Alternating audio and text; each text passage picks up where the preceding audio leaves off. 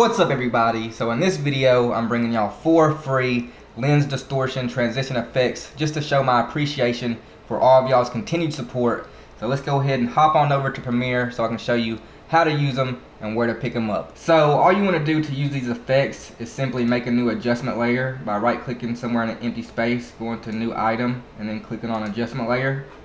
You're going to click OK. You're going to bring that into the timeline, and then we're just going to hit shift and forward space twice to make 10 frames. 1, 2. Cut off the excess.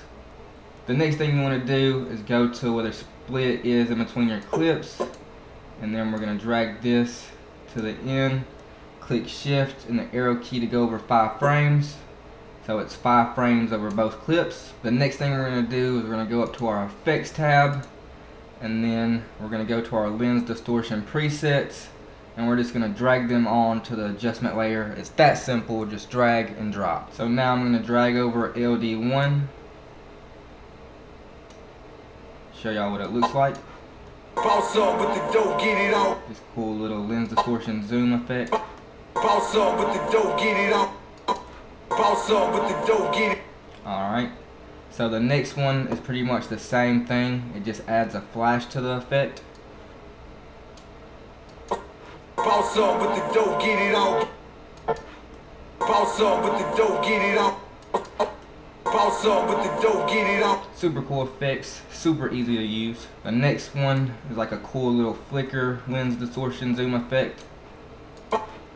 Boss up with the dope, get it on.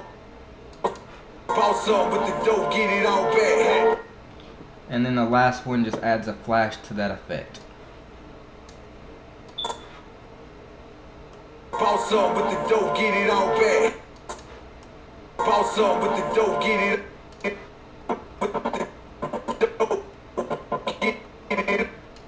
Boss up with the dope, get it on back. So there y'all go, 4 lens distortion transition effects for absolutely free.